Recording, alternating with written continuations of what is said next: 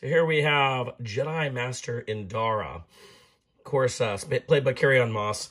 And after you watch that first episode, you're like, wow, they played her up as being in the show, and then she's barely in it. She gets killed off right away. And of course, then she showed up with all the flashbacks and everything. So she did have more to play in it. Overall, it's a little different type of Jedi figure. You see, like, her skirt's a little shorter.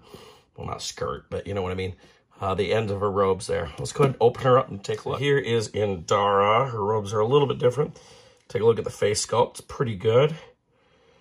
Not too bad. I noticed her hands. She has just kind of a little bit of robe hangover or sleeve hangover. No gauntlets like on Yord. See the detail on her belt. And her robes are very different. They're not the traditional, crisscross with the tabard over it and everything. It's just kind of a basic robe there. Almost kind of like I don't want to say bathrobe, but you know what I mean. It's a nice figure overall. She comes with a lightsaber. Lots of detail on this lightsaber. So if we can get a good... So there's some gold and silver in there. And she got a spot to put... Yes, you can put her lightsaber right there. If you want to. She has a green lightsaber right here.